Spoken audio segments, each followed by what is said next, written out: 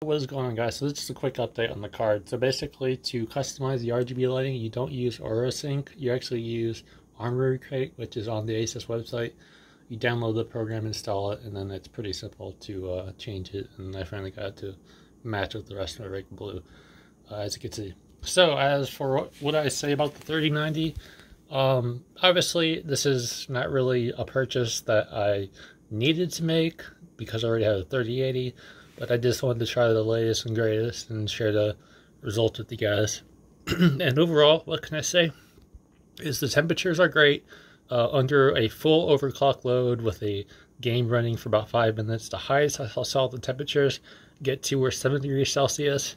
And at stock settings, with the fan profile set in performance mode, the low temperatures were anywhere from between 63 degrees Celsius up to 65 degrees Celsius. So yeah, what can I say? It's a great card. It's currently the top of the line card, and it's very quiet, runs cool. Yeah, it doesn't have full RGB that goes alongside the entire card, which I would like, but overall it's a cool card. So that's all I can say. Just want to quickly update with you guys.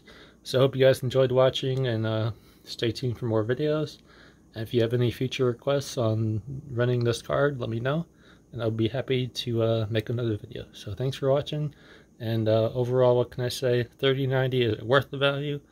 No, but there is a noticeable increase in frames per second, at least from my standpoint, and also benchmarks almost hitting 20,000 in time spot, which is a pretty good result overall. So that's about it. Thanks for watching, and stay tuned for future videos.